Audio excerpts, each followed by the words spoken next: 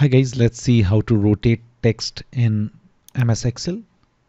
So if you want to, let's say, rotate this row text or one of the text, this is useful when you want to save space and you want to insert more characters in one field, or whatever be the reason. Let's say I want to rotate the text of this row. Just select that particular row or particular column, whatever you like.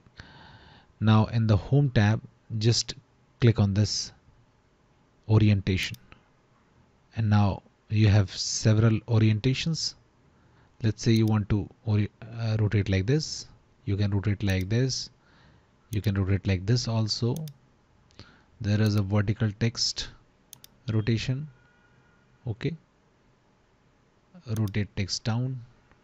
So these are the rotations which you can do in Excel. That's it guys. Please do like the video to support.